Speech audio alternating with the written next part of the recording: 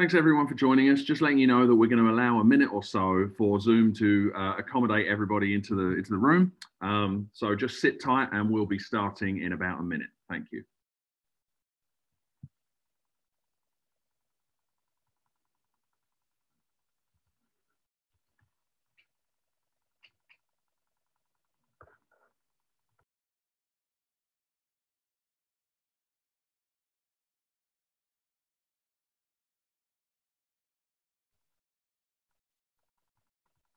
Okay, everybody, we're going to give it about another 20 seconds before we start, just to give Zoom time to let everybody into the room, because sometimes that takes a minute or so. So just sit tight for a few more seconds and we'll get started.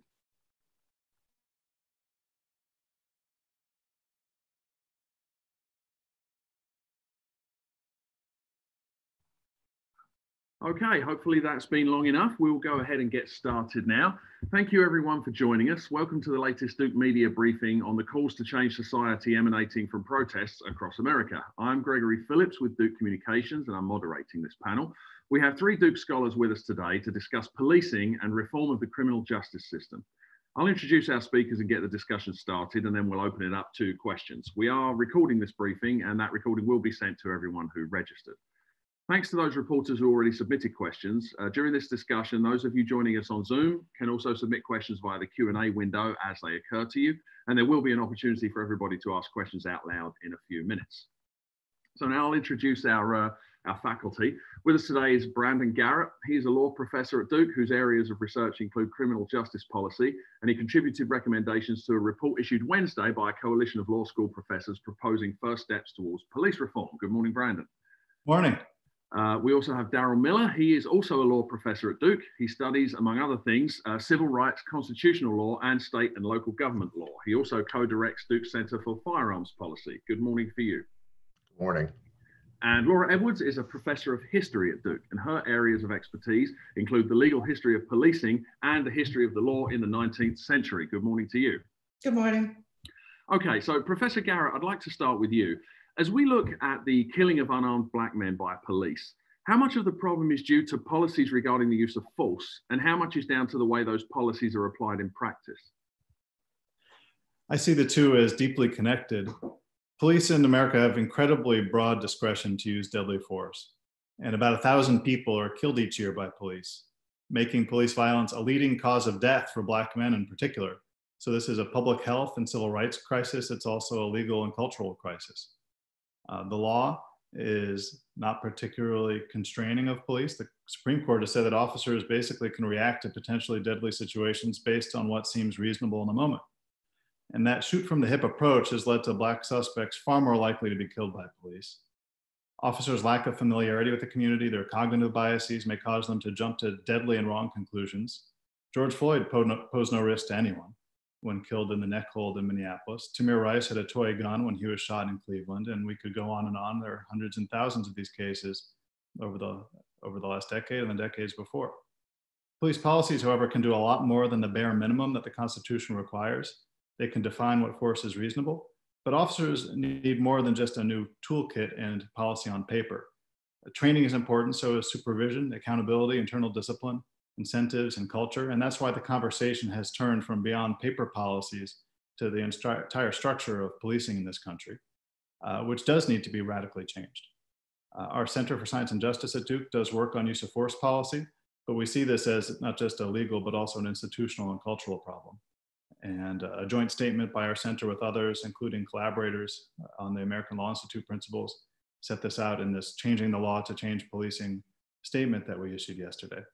But we need to think more broadly about what is public safety, what do we need police for, and when is it appropriate to have armed people intervene in our society? Absolutely, thank you for that. Professor Miller, I'd like to move on to you. As Professor Garrett just mentioned, we need to rethink the police, and currently we've got this defund the police movement that's gaining a lot of traction. Can you talk about that movement, what it means, and what direction you think that effort should take? Sure, thanks a lot. Again, I'm Darryl Miller from Duke Law School. the question really about defund the police is about this what the slogan means. And unfortunately, I think it's got so much meaning that it really doesn't work effectively as a slogan. So defund the police, I think at its most useful and constructive is a request to totally rethink how we do policing in America. Who does it, with what kind of tools, where, under what circumstances. It's about redeploying resources to other non-policing functions that are also social services, like jobs training, like fair housing, like substance abuse programs, like domestic violence prevention work. That is one aspect of the defund the police spectrum that I think this term means. Unfortunately, I think that because it's a slogan and easily understood, it's easily misunderstood to mean abolish the police.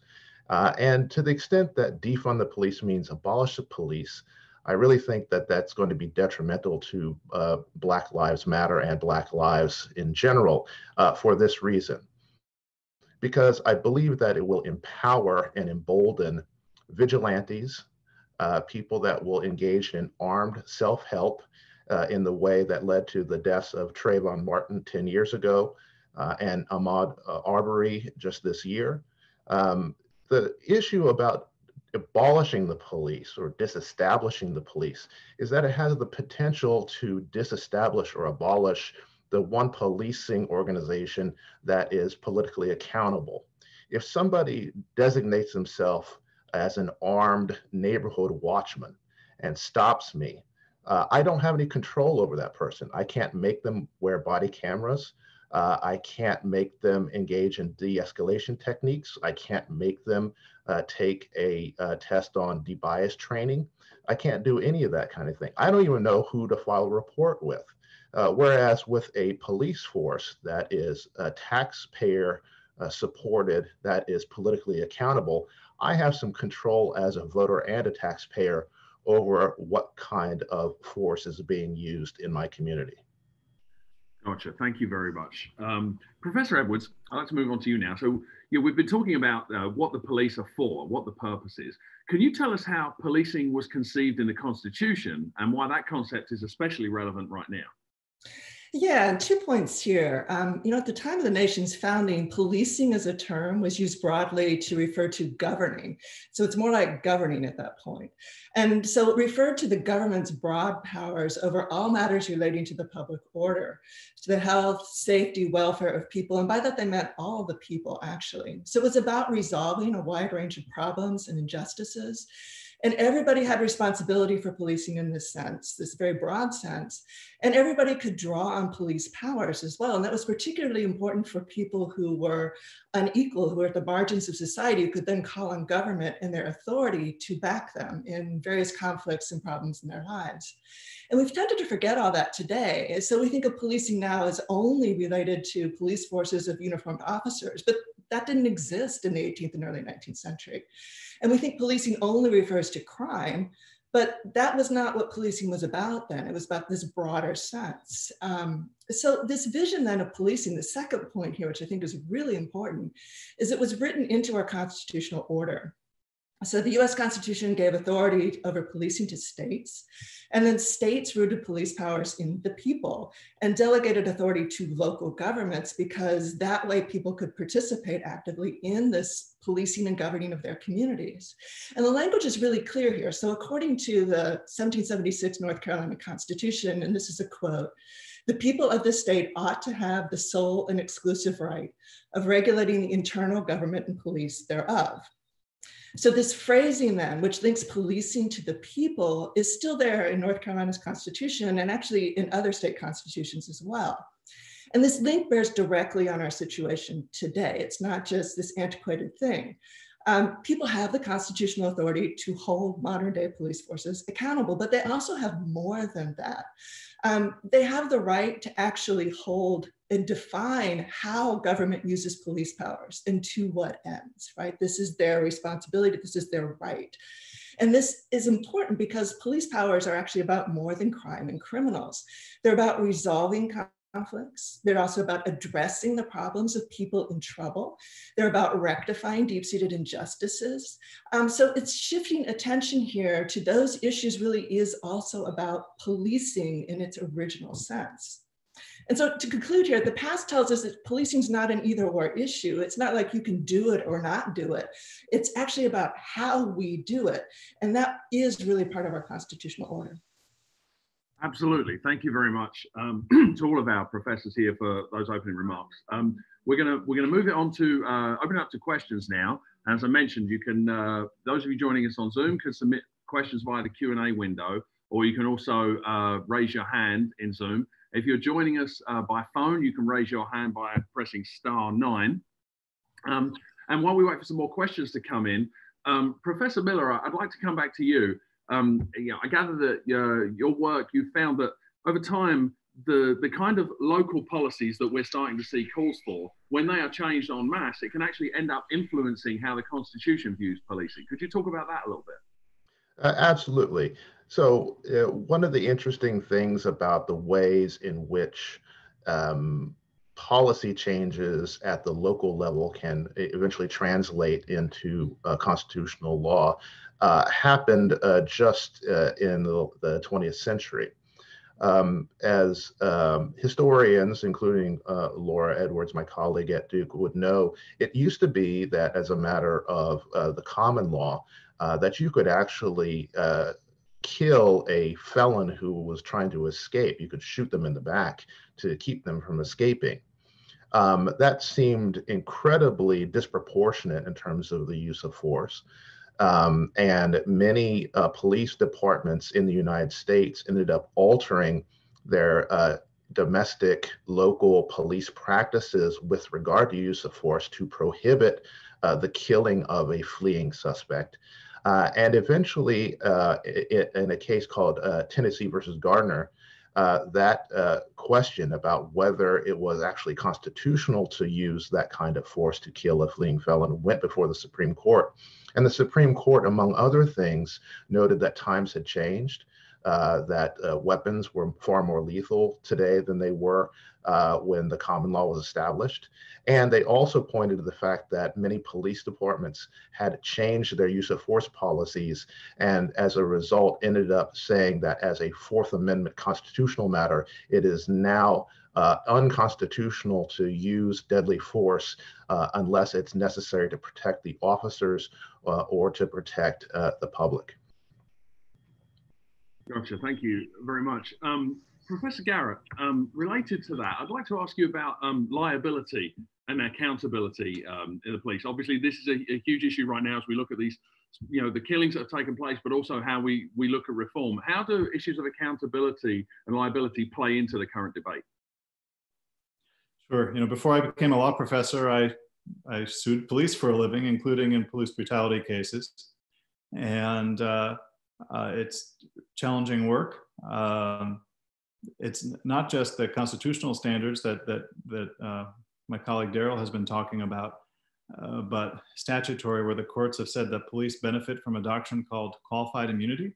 There are now public calls to abolish this doctrine, which Congress can do. It's kind of amazing to me, having done this work in the trenches, that it's actually like a topic of public concern, which is really important and exciting. It's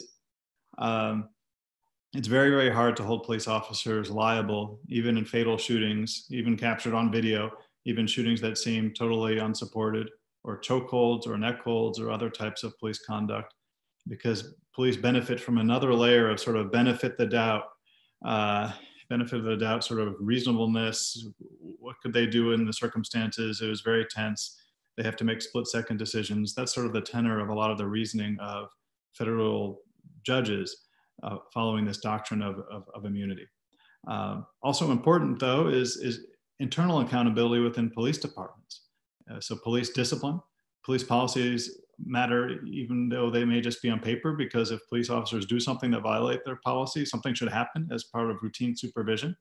And we all the time about officers that aren't disciplined, not even placed on leave, or officers that are fired for serious conduct and misconduct, and they're rehired at other police departments, like our colleague Ben Gronwald has shown in this article on wandering officers.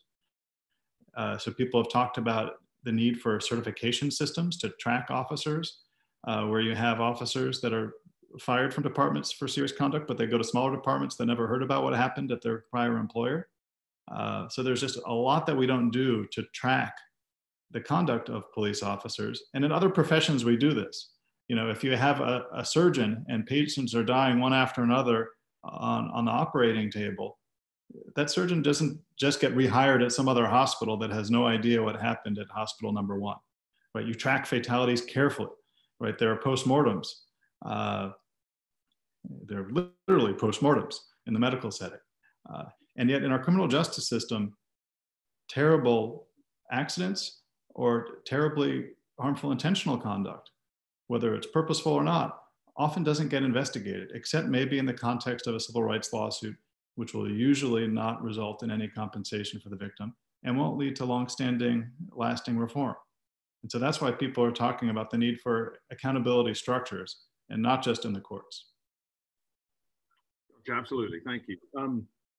Professor Edwards, that kind of leads me back to this historical perspective. I mean, obviously things are extremely complicated now, but when we look at the past, like how did people handle policing in terms of the keeping order and the managing of conflicts in the past? And I mean, what kind of lessons from that might we be able to use in reform now? Yeah, it's interesting. The whole field of policing, this is Laura Edwards, and the whole field of policing was very different in the early 19th century. So say this were 1810 and we're living in Orange County, North Carolina, where I live, sorry, not Durham County. And I had a problem because my neighbor's cow kept eating my garden. And this is really serious because my garden is about feeding my family. And I've talked to the neighbor and the cow keeps coming into my garden. And then finally we reach an impasse and there's nothing I can do. So I would walk down to the local magistrate and I'd say, hey, look, my neighbor his cow is eating my garden. I can't like make him stop. And I don't have the power to do that, but I'm asking the magistrate to step in. The magistrate would say, okay, I have to listen to you because of this concept of policing, which is broad and which is about this keeping community peace, keeping community order, but also rectifying injustices and stepping in on the side of people who can't fend for themselves. So he would call in my neighbor and he'd say, okay, let's sit down and talk about this. And first what he would try to do is diffuse that situation, to actually keep the peace, to mediate, and to see if he can make this go away. So he wouldn't walk in with a uniform and a gun and then point the gun at my neighbor and say, hey, I'm here to solve the problem, because that's not the way to solve the problem. So the whole feel of this is actually about mediating, about diffusing a conflict, about also understanding who to listen to because you have the knowledge of your neighbors in the community. And then a lot of those cases wouldn't ever become criminal matters. They would be resolved in that way through that kind of mediation. It was much more flexible and less rigid, less focused on crime per se and more on mediation. And for me, this actually speaks to some of the broader claims and proposals now of shifting resources away from a militarized approach to conflicts into conflict mediation, but also then knowing what these conflicts are. So, you know, a cow in a garden is different than the other side of me with my neighbors who have children that they're not taking care of, or poverty down the street, or a homeless person. So knowing that and being able to handle that and having the flexibility to handle that is all about policing. And actually, people were pretty good about doing that in the 19th century, oddly enough. You would not think so, but they were. Gotcha, thanks very much. Yeah, I guess it's easy to look into the past and think that people were simpler and didn't handle things as well as we do now, but I think there's evidence that other times have certainly handled things better than we're doing in the 21st century. Professor Miller, I'd like to come back to you. You've mentioned about how the Constitution changed in the 80s, and then you also mentioned the potential for vigilantism if we were to just go down this road of abolishing the police. Combining those two things, I'm wondering, as we look at the momentum towards reform right now, do you expect to see a gradual unfolding on the local level, and then whatever is similar in these policies across municipalities and states, that coalescing into some sort of federal change? Is that what you think maybe we can expect if reform does take hold? Well, I think we're seeing it already, which is, to the extent that some of the demands of activists in the streets over the last few days are actually percolating to thought leaders, to political leaders. Some of the proposals for police reform that Professor Garrett had mentioned and has been really instrumental in advancing are already being drafted as draft legislation in Congress, abolishing qualified immunity for police officers, conditioning funding for local police on keeping accurate records about use of force or discriminatory policing. So I think that that's actually happening in that way, and as usually does. I think there's another component, though, that we just don't know. To the extent that there are truly groups that believe that that police are not needed, they are also active, and I am doubtful that as a nationwide matter, we're going to see the widespread disestablishment of the police. But to the extent local communities in Minneapolis or Seattle want to take some or all of the sort of defund the police rhetoric and actually implement it as policy, they have the ability to do so. And I just hope that they choose wisely when they end up making these demands into policy. Gotcha. Thank you. Thanks for that. Professor Garrett, I'd like to come back to you. As I mentioned in the introduction, you were the co-author of a series of recommendations that were issued yesterday from law school professors across the US regarding first steps towards police reform. I'm wondering if you could tell us a little bit about that document and some of the recommendations that are in it. Sure. In general, I think we do need to rethink what we need police for and what the structures are for policing agencies. Why do we so often arrest people? Why do we so often place people in jail, which we didn't even just a few decades ago? During COVID, urgent new questions have been asked about why do people end up in jail for petty crimes, largely due to inability to afford cash bail. So if we're talking about funding and defunding the police, should police be debt collectors? We have a recent report from our center showing how 1 in 12 people in North Carolina have unpaid court debt, and almost 2 million people, falling disproportionately on Black and Latinx persons in North Carolina. And so there's a serious problem with race disparity, not just in deadly use of force, but non-fatal shootings, arrests, all sorts of different police encounters. And so this report on steps to change policing deal with the full spectrum of how policing is structured in the United States. We talk, for example, policing agencies are needed in many places for public safety, obviously, but there are a lot of very small police departments which can't possibly follow best practices or have good training. We need to consolidate police departments. We shouldn't have so many tiny departments which can't possibly be well trained. We don't want private policing. We need to revise criminal codes and consider decriminalizing low-level offenses. There just shouldn't be policing on certain topics. We don't need to be arresting people, much less holding them in neck holds for using a $20 counterfeit bill. We need data collection and reporting. And we need to do something about that data collection and reporting. North Carolina is also an unusual state where, several policing crises ago, and policing has been at the crisis point in this country for decades. North Carolina is one of the first states to pass a law that all data on race concerning traffic stops be collected. And we've known about gross racial disparities in traffic stops in North Carolina since the late 90s. It hasn't changed the way that police behave. The disparities have continued. And so transparency is important, but there need to be accountability structures so that data is used for something, including to decertify potentially officers who engage in systemic misconduct, to allow special independent investigations and prosecutors for critical incidents. So police aren't just policing their own. We need to rethink arrests and set standards for arrests. We've seen people during COVID arrested nearby here in North Carolina for failure to appear in court when courts were closed. And why should someone be in jail for failure to appear? That certainly is a way to ensure that they will be present, but to have people in jail for weeks because they missed a court date for a minor offense when it's a potentially deadly situation with the spread of COVID doesn't make sense. We talk about use of tactical teams, invasive surveillance technologies, the whole range of privacy, force, personal debt, intrusion, First Amendment values. speech that we're seeing with crackdowns on protests. So there's a lot to talk about in policing. And we need both national, state, and local reform. So I hope that this is the kind of big moment that we have needed to finally tackle these major, major structural issues that affect every community in this country. Gotcha, absolutely, thank you.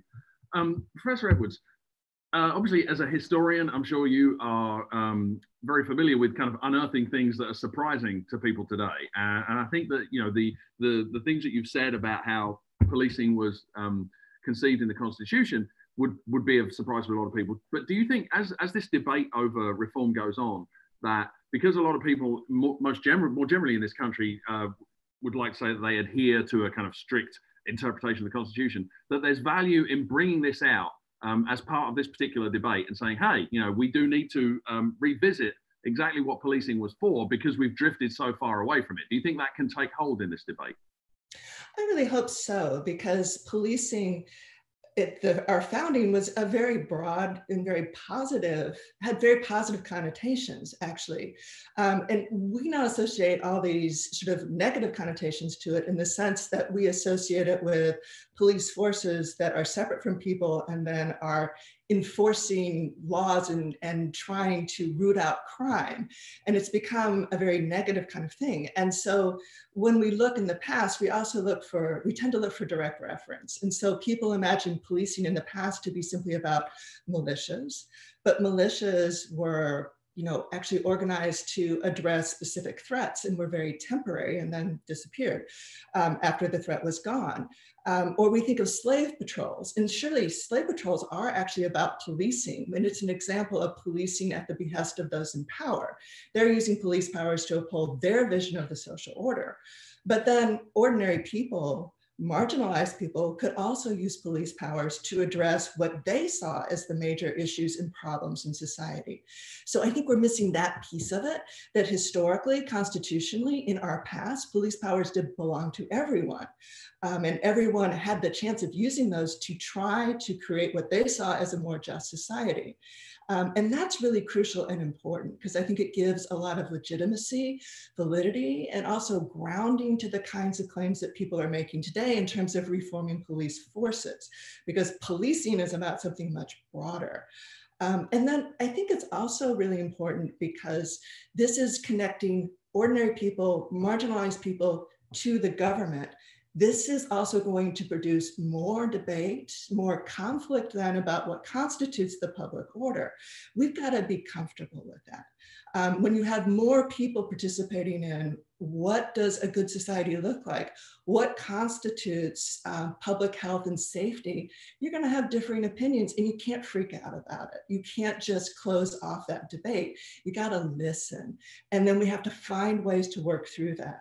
And interestingly, people did that in the past. And I don't know why we can't do that today. I think the inclination of many in power is to close down the debate, but that's not what our past points to. Our past points to a reasoned and engaged listening and working through these problems. It's hard, but we can do it. They did it before. Absolutely. There's a history of it in this country, that is for sure.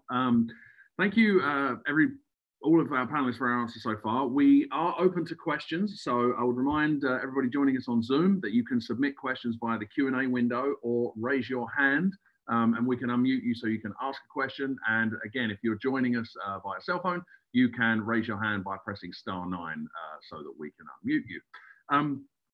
Professor Miller, I'd like to come back to you. You are also a scholar of civil rights and of gun law and the Second Amendment. And I'm wondering how those issues could play into this reform debate, because you've already mentioned about that you know, defunding the police potentially gives rise to this idea of vigilantism or legitimizing it. But obviously, you know, Second Amendment gun rights are key, you know, to that kind of movement too. So, I mean, how do you see this debate affecting the thoughts of issues around the Second Amendment? Right. I mean, it's a really excellent question about the relationship between the moment we are here in right now and gun rights as well as civil rights. And I think it is expressed by the fact that I had mentioned before that one of the issues here is how do you make the policing function, when it is decentralized, also accountable? The kind of structures and the kind of legal framework that we have typically makes a sharp distinction between what we might think of as a public actor and a private actor. That has something that has evolved over time, ever since Reconstruction. And it really is a challenge when we think about what would it look like if you ended up having self-designated armed patrols that say that they are doing the policing function, but are self-appointed, self-directed, self-organized in like a neighborhood association. We just haven't really addressed that in a systematic way as a constitutional matter. And I think that to the extent that the gun rights advocates end up looking at what's happening now as an opportunity to say, well, look, the police here are not effective, or the police here are untrustworthy, or the police here are just not available anymore because they have been abolished, then the law will end up having to address what does it mean to have private groups with arms patrolling the streets. The second thing, and I'll be very brief about it, is, look, the Supreme Court of the United States hasn't had and decided a Second Amendment case in about a decade. They have to be seeing this. They're thinking about the Second Amendment and private rights to use lethal arms for self-defense against a backdrop of what is happening with regard to police force and the concentration and accountability of use of force. And so I think that it's going to have an impact when, as I expect, the Supreme Court ends up hearing a Second Amendment case in the next 2 to 5 years. Gotcha. Thank you very much. And I'd certainly like to come back to that. For now, Professor Garrett, I'd like to come back to you. As we're talking about criminal justice reform, obviously policing is huge. We've also got this issue of the over-policing and prosecution of minor crimes that is overflowing the prison system and clogging the court system and causing lots of people to end up, as you mentioned earlier, incarcerated for very minor crimes. How much of a factor do you think that should be in reform, and how much do you expect that to be part of the conversation? I expect that it will continue to be a really important part of the conversation. And to have that conversation, we need to not just talk about police, we need to be talking about our prosecutors and our judges. In the past, there wasn't much in the way of politics surrounding the election of prosecutors. It was incredibly rare for a district attorney running for re-election to even be contested, to have an opponent. In recent years, we've seen a little bit more of that. We've seen contested races, we've seen spending on district attorney elections, and people running with reform agendas, saying that we'd like to change the way prosecution is done. Similarly, we've seen major bail reform efforts, and efforts by courts, by judges, but also by lawmakers and others to rethink how bail is done. You know, why should people, and the bulk of our jail population is made up of people in jail because they can't afford cash bail. And what does, you know, a bail bondsman do to protect public safety? What does paying 10% of a cash bail amount to a bondsperson do to assure safety? I should say I have a role in this work. I'm the court-appointed monitor in the Harris County monitorship, a federal consent decree, the first of its kind in the country, to wholly revamp the way that misdemeanor bail is done in Houston, you know, the third largest metropolitan area, third largest county in the country, where in the past you had tens of thousands of people for the most minor offenses in the jail every year. And that's dramatically changed as a result of this consent decree. But building a new system for rethinking how pretrial works takes a lot of work, and that's our job in that case. But you know, we need to be looking at both the upper end and the lower end of the system. So not just deadly use of force or the death penalty, but non-deadly encounters, arrests for minor offenses, and also low-level sentencing. including, for example, traffic tickets. In North Carolina, there are over 1 million people who have lost their driver's license for failure to pay traffic tickets that they couldn't afford. And there's only the most rudimentary inquiry into whether you can actually afford to pay traffic debt. It's fairly automatic that if you don't appear in court or you can't pay the traffic ticket, you lose your license. And it's disproportionately Black and Latinx persons in North Carolina. It's 1 in 7 adults in this state. And North Carolina is not alone. And so we impose these just egregious consequences for the most minor activity, speeding, a broken taillight. And whether it's losing your license, whether it's an arrest,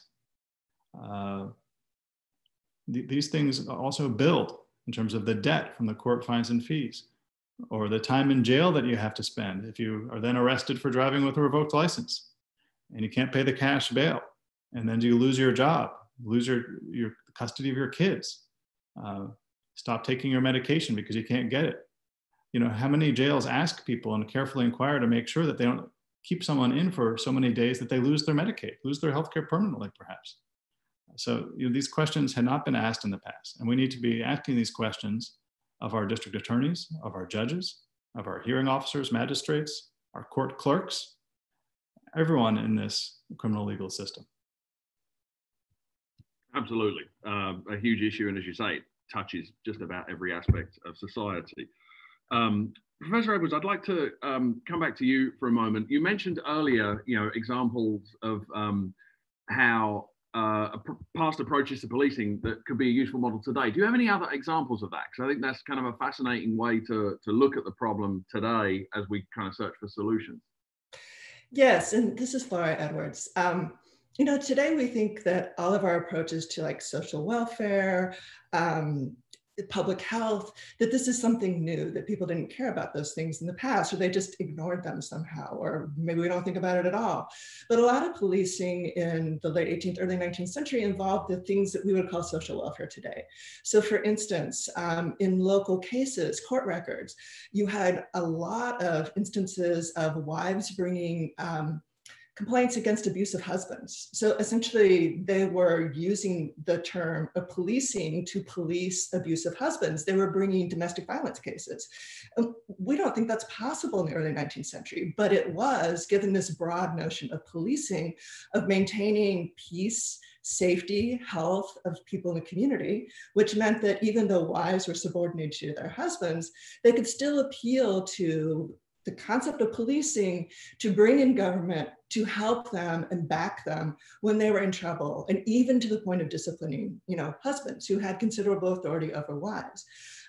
Even as, and this is get back to this notion of conflicts within this concept of policing, even as you had slave patrols, which were upholding white supremacy and slavery, you also had cases where enslaved people would complain about very egregious abuses, physical abuses that they endured by masters. And in some instances, local officials would step in because it was conceived that these extreme abuses were actually endangering the public order.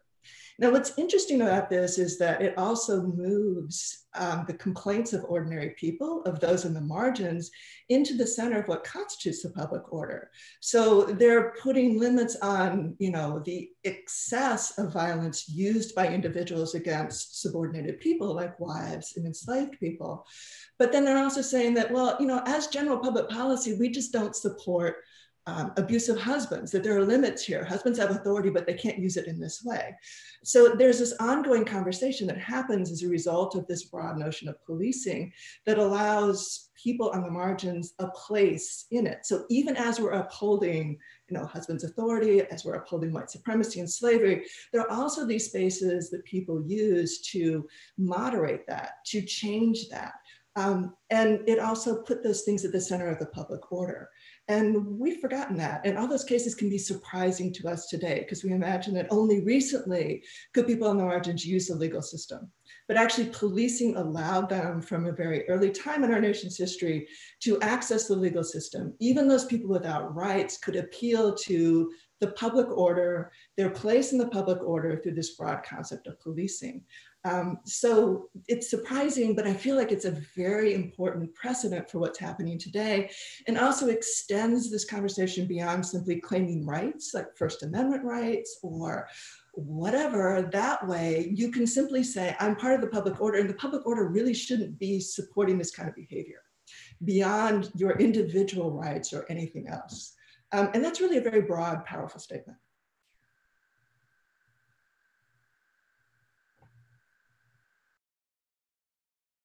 Okay, thank you very much.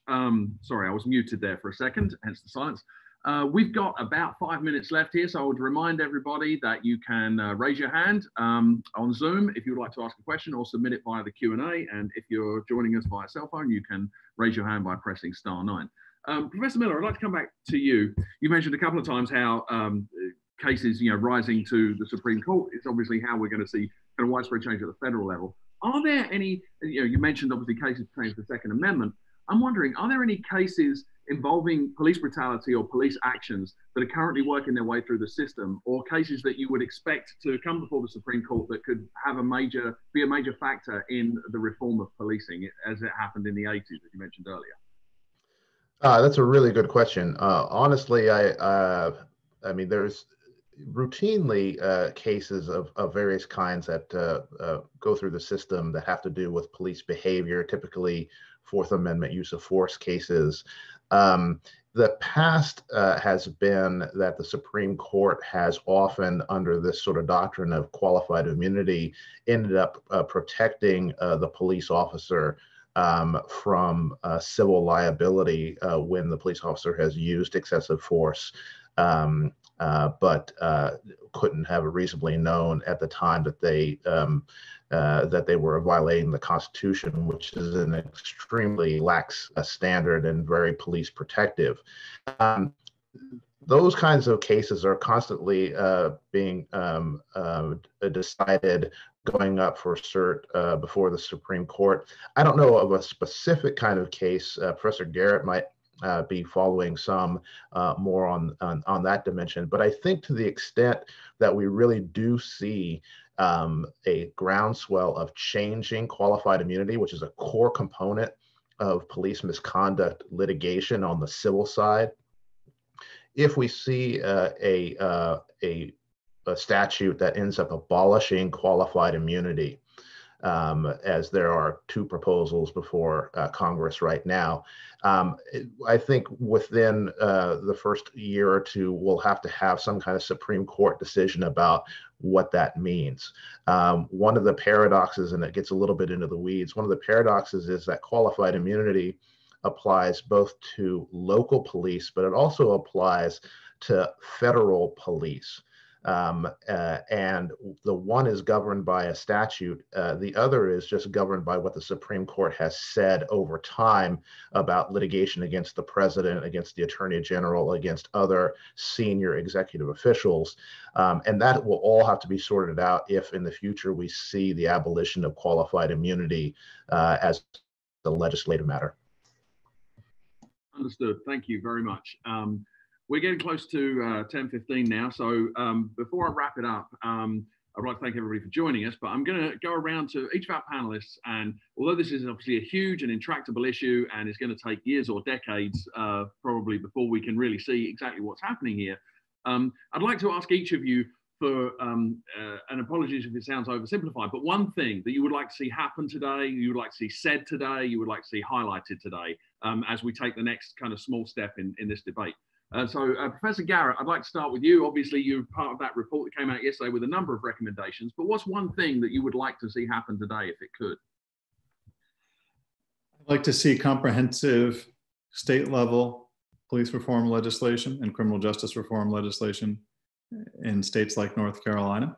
It's not enough. You've heard states here and there say we're going to pass something to track officer certification, or we're going to ban the use of chokeholds. We need comprehensive reform. There's a very detailed federal bill that'll be a start too, but a lot of policing obviously happens at the state and local level. And so we need to be looking to our local elected leaders to make deep change.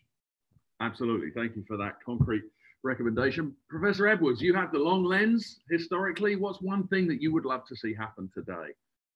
So I would like to see us think about the protesters and also their demands as actually what is part of our original constitutional order and return to that. And what we see now with the way that police forces are acting and what they've become as what is aberrant, what is actually a move away from the original constitutional compact. Absolutely, thank you. Professor Miller, we'll close with you. In amongst all of this that's going on, what's one thing that you'd love to see happen today? Well, I mean, I'll just preface this by saying my professional and personal life has been punctuated by events like this. Malice Green was killed by the police when I was 10. Rodney King was beat by the LA police when I was in college. Amadou Diallo was shot by New York police officers when I was in law school. It seems like every single sort of benchmark of my personal professional life has been marked by a death like this. And the fact that we are at a moment, I think, where people really do recognize, not only nationally, but internationally, that this is a problem, that needs to be addressed, that America is not living up to its best version of itself, and that some kind of real, substantial, data-driven changes are available and can be implemented soon. I hope that people will recognize the magnitude of this moment. Absolutely, thank you. And I can't think of a more powerful point to end on. So I would like to thank you, everybody, for joining us. Thanks to our panelists, Daryl Miller, Brandon Garrett, Laura Edwards. Thank you to everybody who joined us on Zoom. If you'd like to be included on the advisory for future briefings, we're holding these at least weekly. Please do email dukenews@duke.edu. In the meantime, please stay well, stay safe, and have a great day. Thank you all very much.